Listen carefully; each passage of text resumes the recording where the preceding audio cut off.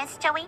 I need to show them that I deserve to be Customer of the Week. You don't. Well, they probably see a woman like me and think, she's got it all. They don't. I know, it's a silly little award, but I don't ask for much. You do. And this is the one place that makes me feel happy. You aren't. Now, I don't understand what I'm doing wrong. I feel like I really vibe with everyone there. You don't. I'm one of their best customers. If I stopped showing up, they'd probably wonder where I went. They wouldn't. Because I'm a nice person. You're not. I tip in cash. So? And I can't think of one reason why they wouldn't pick me. I can. Well, thanks for listening, Stewie. I had no choice. I'm gonna show them that I deserve to win this award. I need this. Just like I needed my own Gregor the Mountain Clegane. Next. Hi, Gil. Can I get Pound of honey ham. Cut it thin. Oh, excuse me. I believe I was next. Step aside, lady.